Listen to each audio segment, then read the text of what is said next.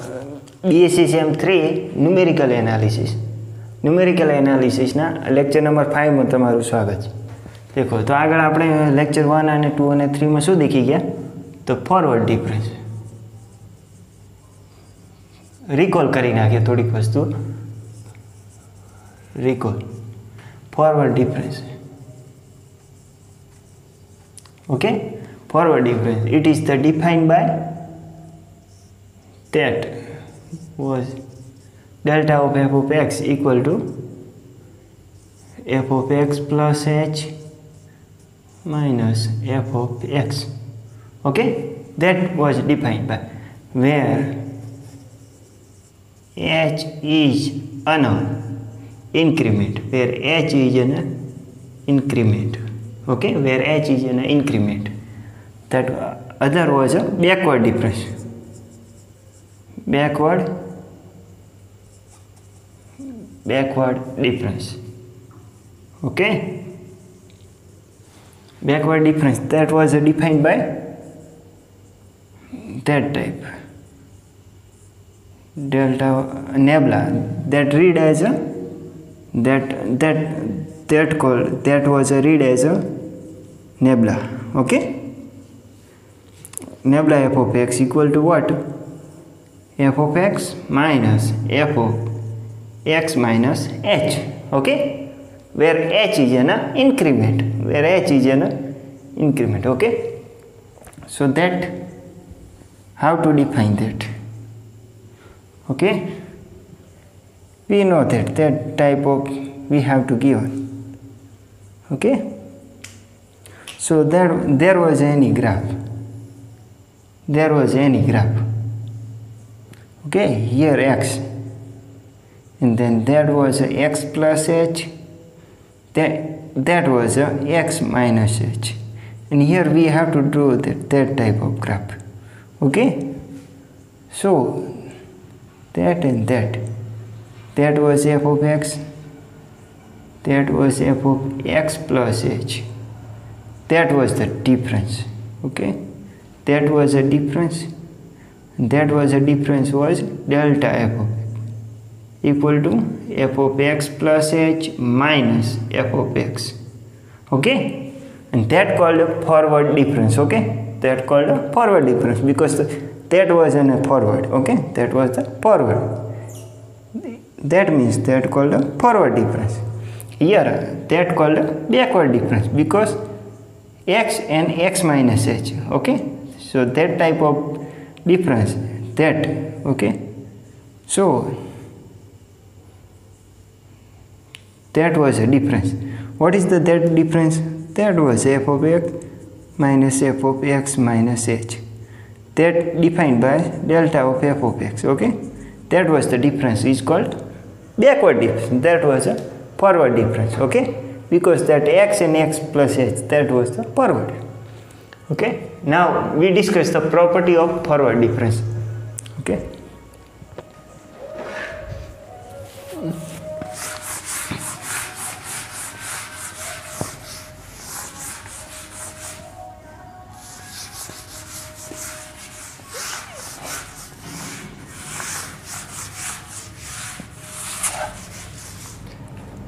property of a forward difference. Property of forward difference.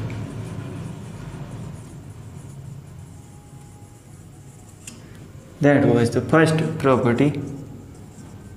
The difference of constant is 0. Okay, what now? Let a be a constant. A be a constant. Okay, so a be a constant, then what was a delta of a? That was the delta of a equal to a minus a, that was a 0. So the difference of constant is a 0. Okay, now next, second was a constant a and delta are commutative.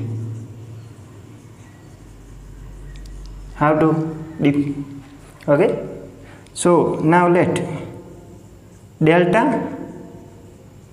a f of x. Okay, that was a delta.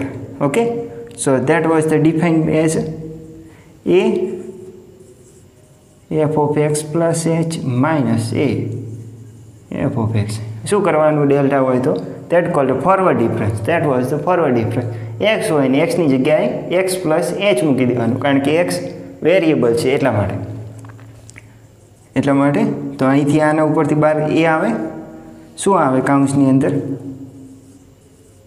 f of x plus h minus f of x, અને આ બરાબર શું a delta of f of x આવું આવે ને. તો આના આ બંને ઉપરથી શું લખી કહેવાય thus delta into a equal to a into delta. That means that both are constant a and delta both are commutative. Okay, that both are commutative. Okay, third was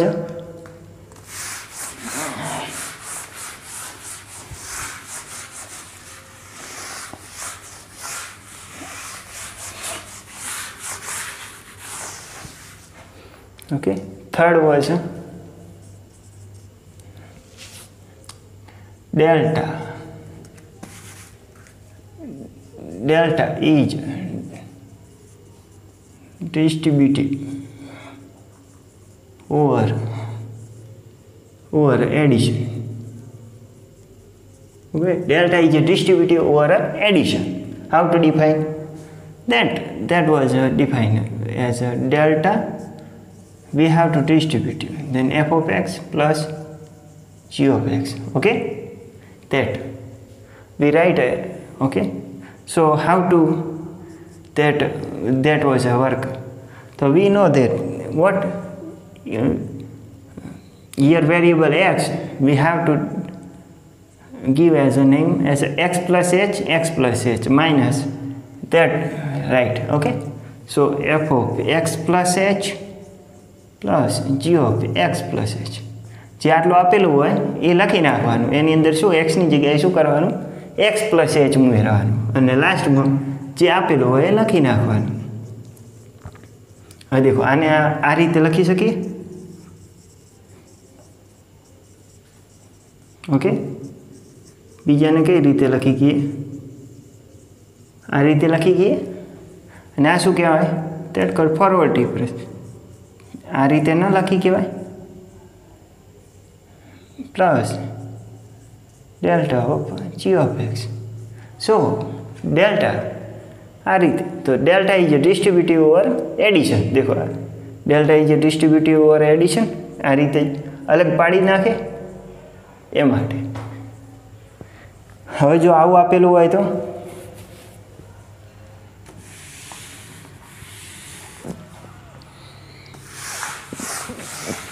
હવે દેખો કઈ રીતે આપેલું છે. કદાચ જો a and b are constant, ચોથા નંબરમાં if a and b are constant, a and b are constant, and so that delta of f of x plus a f of x plus b g of x equal to a delta of f of x plus b delta of g of x. That was the proof. Okay, how to prove? Okay, so now we have to write that. Okay, so a into f of x plus b into g of x. Okay, delta a into f of x plus b into g of x. Okay, so that here we know that આપણે આગળ જ કર્યું ત્રીજામાં. Okay, delta is A ડિસ્ટ્રીબ્યુટિવ over addition. તો આગળ લખ્યું આગળની property number 3 ઉપર કઈ રીતે લખી ગઈએ, આ રીતે લખી ગઈએ, આ રીતે લખી શકીએ. હવે પ્રોપર્ટી 2 માં શું સાબિત કર્યું કે એ અને ડેલ્ટા આર કોમ્યુટેટિવ. તો તમે એની જગ્યાએ ડેલ્ટા લખી કો, ડેલ્ટાની જગ્યાએ એ કરી કો.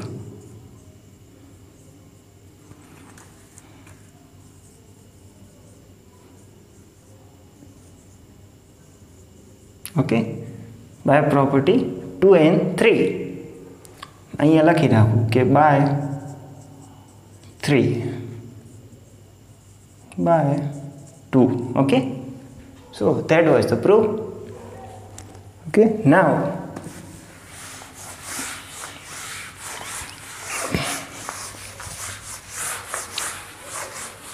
we prove as a that will prove as a, so that delta of f of x into g of x equal to f of x plus h delta of g of x plus g of x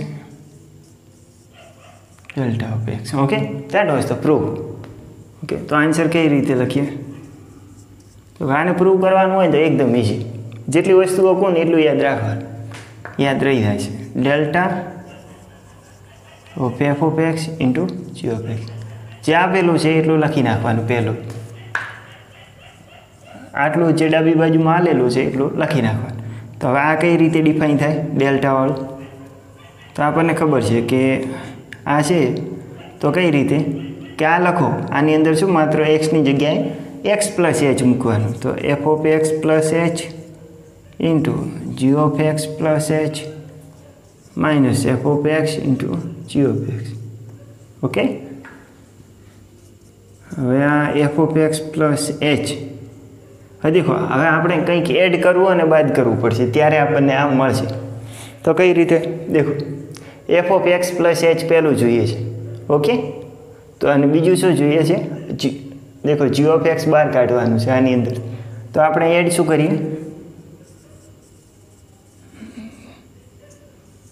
દેખો F of x plus H into g of x બાદ કરીએ અને F of x plus H g of x add કરીએ. કેમ? કારણ કે F of x plus H બહાર કાઢવો છે. તો આ બંનેનો ડિફરન્સ કરીશું તો ડેલ્ટા જી એક્સ મળશે. અહીંયા શું બહાર કાઢવું? G x. તો આ બંનેનો ડિફરન્સ કરીશું તો એ મળશે minus F of x into g of x. Okay, સો આ બંનેમાંથી F of x plus H common કાઢીએ તો કેવું આવશે? G of x plus H minus g of x plus g of x. આની અંદરથી F of x plus H minus f of x. Okay, so that was the f of x plus h. આ શું આવશે? delta g of x plus g of x. That was a delta f of x. Okay, so that was the proof. What we want? Okay, what we want we get. Okay, now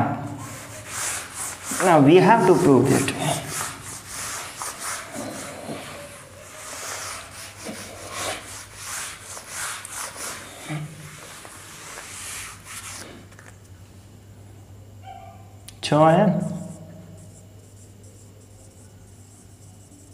So that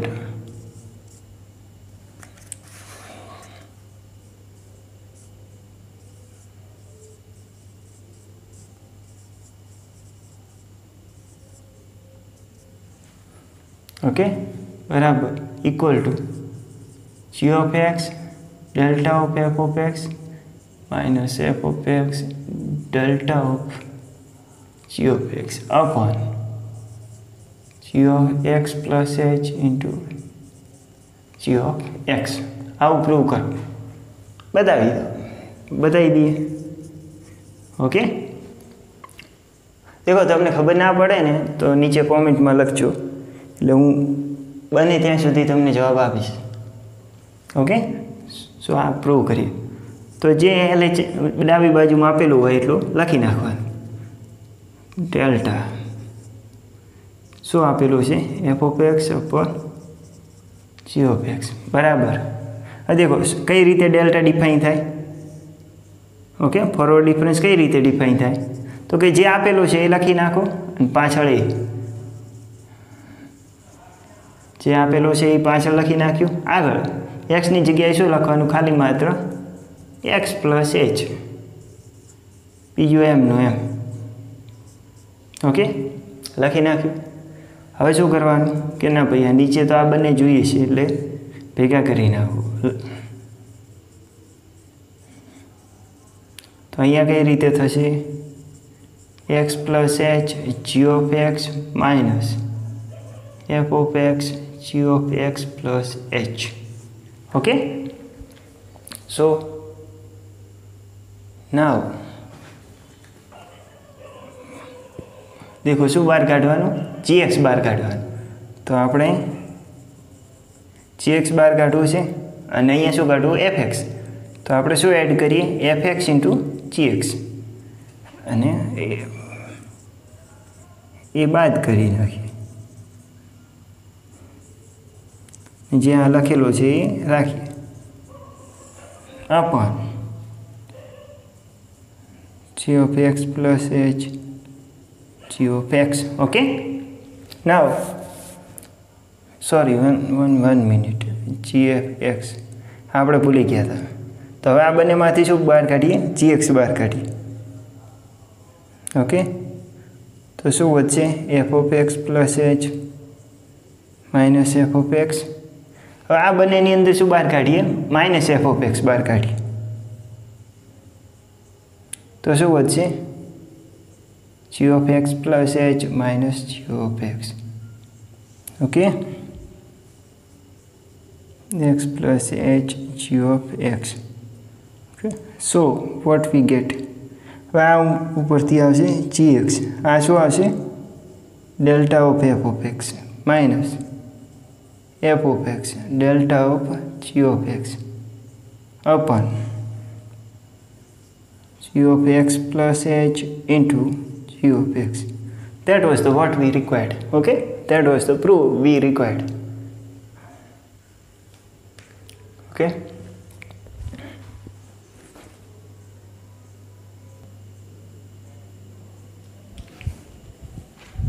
now next we show an example.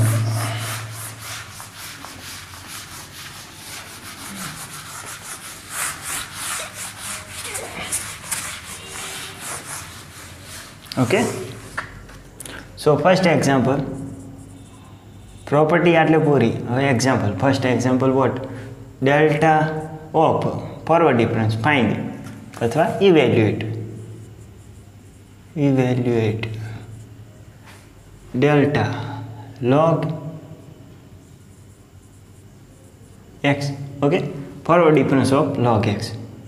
Now answer, delta of log x. Okay, that was what, log.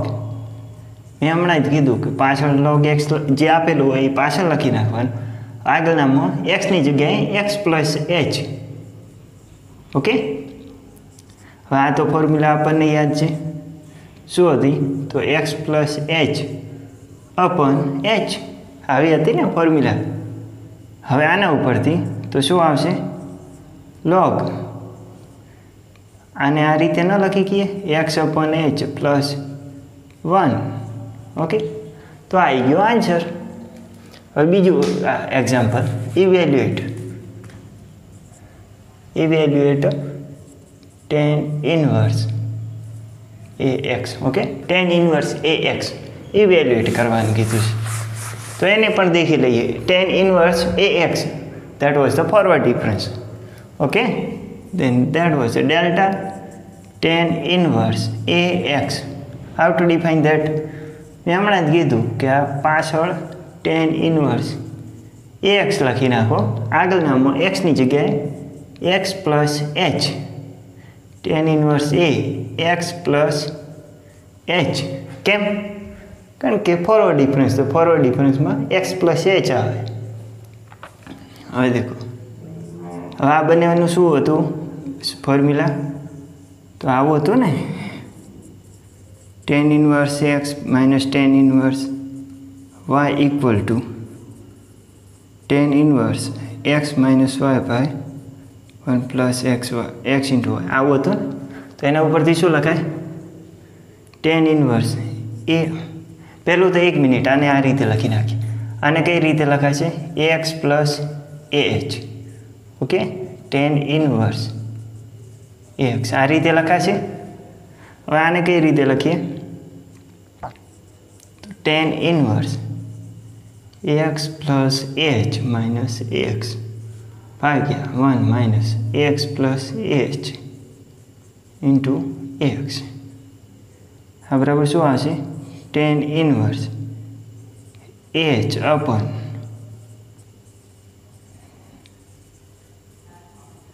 h. Okay okay, આ રીતે આવશે. તો that was the required answer.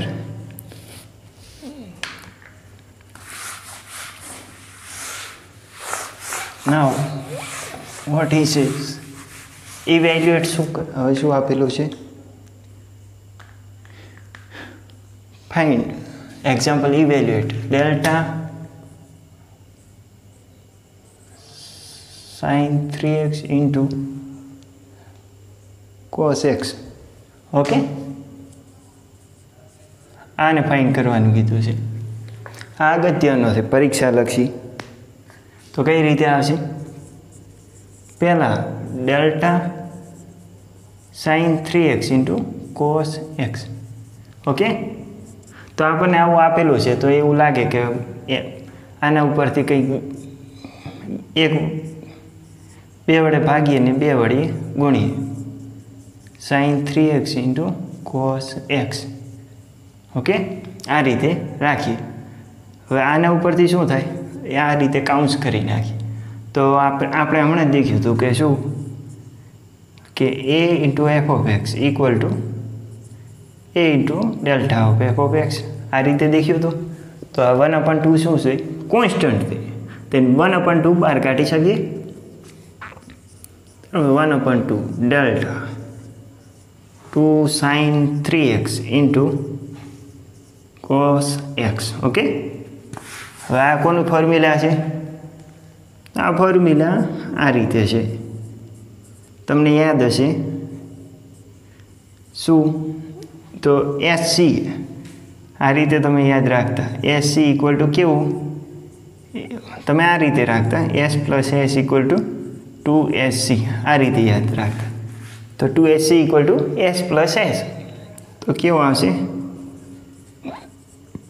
sin 3x plus x plus sin 2x plus 3x minus x. Okay, તો આ બરાબર શું હશે? 1/2 delta sin 4x plus sin શું હશે? 2x. ઓકે, હવે આને આ રીતે ન લખી કીએ બાય પ્રોપર્ટી 3.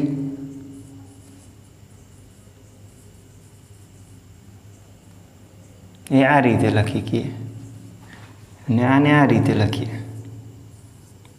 સાઈન આ રીતે લખી કીએ ડેલ્ટા. હવે ડેલ્ટા શું છે? Forward difference. તો એને ડિફાઇન કરીએ આના ઉપર. તો કઈ રીતે આવે? ડેલ્ટા એટલે સાઈન, કાઉન્સ કરીએ, sine 4x plus h minus sine 4x. Okay, plus 1/2 delta sine 2x plus h minus sine 2x. Okay, હવે આ બંને ઉપરથી શું આવે? s માઇનસ s એટલે શું હતું? s માઇનસ s એટલે 2cs. એ રીતે હતું. તો એ ફોર્મ્યુલાનો ઉપયોગ કરીએ. 1/2 2 cos. દેખજો, દેખો આને આ રીતે લખી કહેવાય ને 4x plus 4h. 4h plus 4x ભાગ્યા 2 into sign 4x plus 4x ભાગ્યા 2. ઓકે, આ રીતે લખી દઈએ કૌંસ પૂરું પ્લસ 1/2 2 શું આવે cos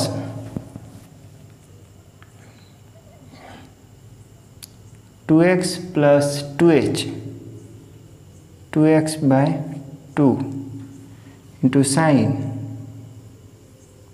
2x plus 2h minus 2x by 2. Okay, now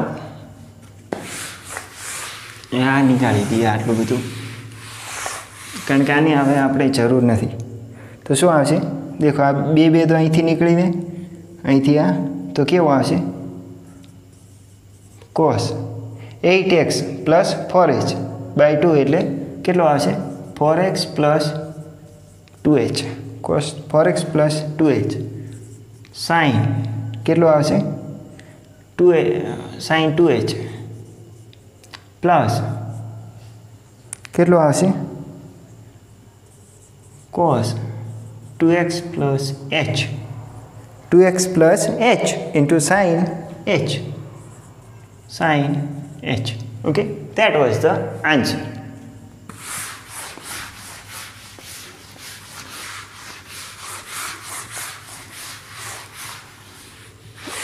Okay, that was the required answer.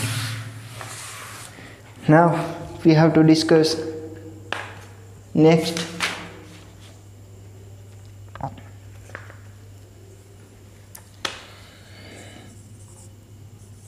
delta e raised to 2x into log x. આ પણ અગત્યનું નથી. કઈ રીતે સોલ્વ કરવું હું બતાવું તમને. દેખો, હવે આપણે આવું આગળ પ્રોપર્ટીમાં દેખી ગયા કે delta of F of x into g of x આ બરાબર શું હતું, કેવું હતું, તો આના બરાબર F of x plus H into g of x plus g of x delta of F of x, sorry આવું હતું, F of x plus H into delta of g of x plus g of x into delta of F of x આવું હતું. તો હવે આપણે અહીંયા શું હશે, tech F of x equal to e raised to 2x and g of x equal to log x. Okay, that was a take.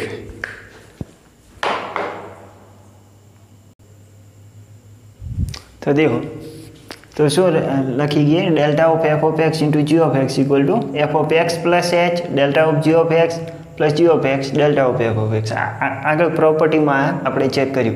तो हवे देखो आ रीते छे तो delta F of x into ji of x, तो अहींया आ रीते ज आपेलो छे. तो हवे एफ एक्स इक्वल टू शुं आवे, F of x equal to e raised to 2x અને जी of x equal to log x. आ लई लीए, टेक करी नाखी.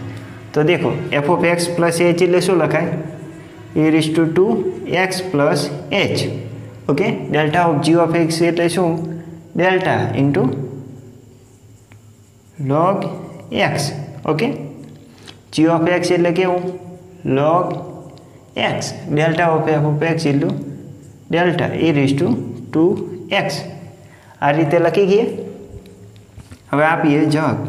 તો આને કઈ રીતે લખાય, e raised to 2x into plus 2h delta of એટલે કેવું આવશે, log x plus h minus log x plus log x.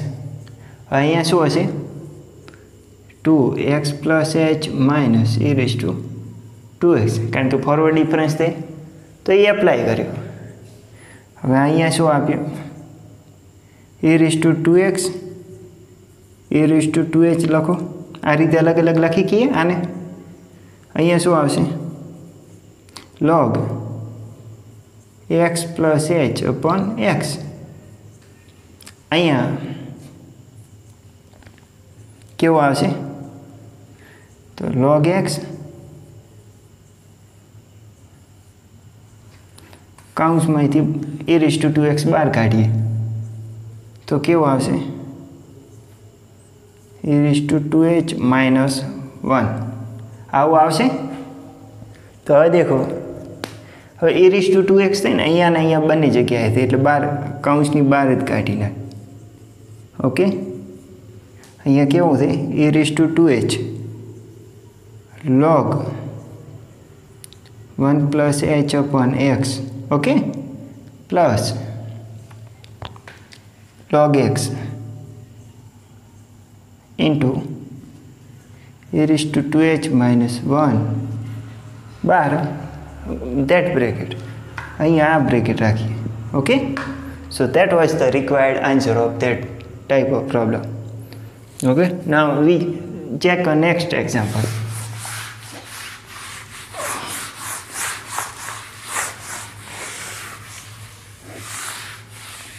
That was an example.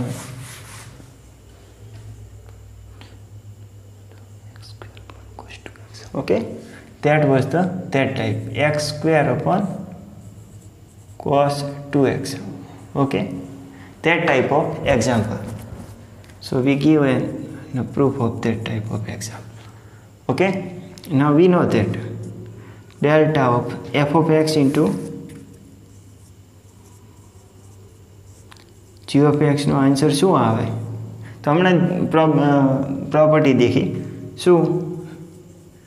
g(x) delta of f(x) minus f(x) delta of g(x) upon g(x) plus h into g(x) આવું આવે. Okay, હવે આપણે દેખી નાખીએ. અહીંયા ટેક શું કરીએ? Tech f(x) equal to શું? x² અને g(x) equal to cos 2x. Okay, so that now g(x) લખીએ તો g(x) એટલે શું થાય? cos 2x. Okay, delta of x² minus f(x) એટલે x² into delta of cos 2x upon cos 2x plus h, sorry, 2x plus h into cos 2x. Okay, that તો આના ઉપરથી હવે શું લખાય? cos 2x. That was the delta of x², forward difference. But therefore that was x plus h² minus x². Okay, here x², here was what? Here 2x plus h minus 2x. Okay, underline cos 2x plus 2h into cos 2x. देखो આવું આવે. હવે આના ઉપરથી શું આવે? હવે દેખો આ x પ્લસ h નો વર્ગ માઇનસ x². તો આ કેવું આવે? x² પ્લસ 2xh h નો વર્ગ માઇનસ x નો વર્ગ. તો આ બે નીકળી જાય તો કેવું વધે? 2xh plus h². આટલું વધે ને. તો દેખો આની જગ્યાએ આટલું આવે તો cos 2x અહીંયા શું લખી કહું? 2xh પ્લસ h² ડાયરેક્ટ લખી કહું, કારણ કે આ રીતે આવે માઇનસ x². હવે આ કયું સૂત્રનો ઉપયોગ થશે? c માઇનસ c, એટલે એમાં કેવું? Minus 2ss. ઓકે, એ જે તમે 11-12માં ભણેલા છો. 2ss તો કેવું આવશે? Minus 2 sin 2x plus 2h plus 2x એટલે કેટલો હશે? 4x પ્લસ 2h એટલે 2x plus h. Okay, by 2 into sin 2x cancel, that sin h. By upon 2x plus 2h cos 2x. Okay, હવે માત્ર એક લીટીમાં લખવાનું બાકી રહી. કઈ? ખાલી માત્ર આ -12 અને આ પ્લસ, એટલે આ છેલ્લી લીટી એક. ઓકે, અહીંયા આવું હતું ને આર્યા. હવે એક લીટી લખવાની રહી. ચાલો લખી નાખો બસ. હવે શું આવે એની પછીની લીટી? cos 2x 2xh plus h square plus 2x square sign 2x plus h into sign h અપન cos 2x plus 2h into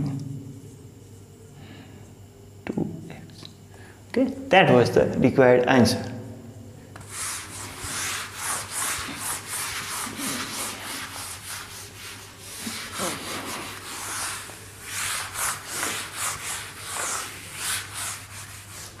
Now next,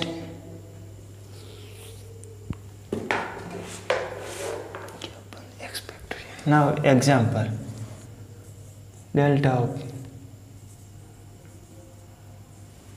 2x upon x factorial, where h equal to k, where h equal to 1. Okay, so આમ હું તમને હોમવર્કમાં આપું છું.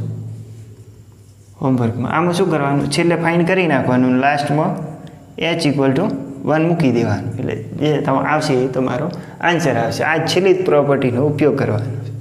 Okay, આ તમને હોમવર્કમાં.